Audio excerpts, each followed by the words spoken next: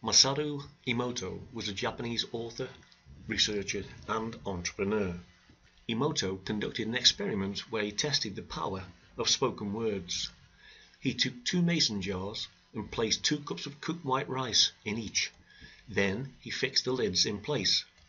One jar was labelled "Thank you," and the other was labelled "You Fool." The jars were then left in a school classroom. The students were required to say the words on the labels to the 2 jars twice a day. I know it sounds crazy, but just stick with me. After 30 days, the rice in the jar that was constantly insulted had shriveled into a black, gooey mass. The rice in the jar that received thanks was as white and fluffy as the day it was made.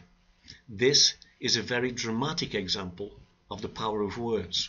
So, choose your words carefully, as the effects could surprise you.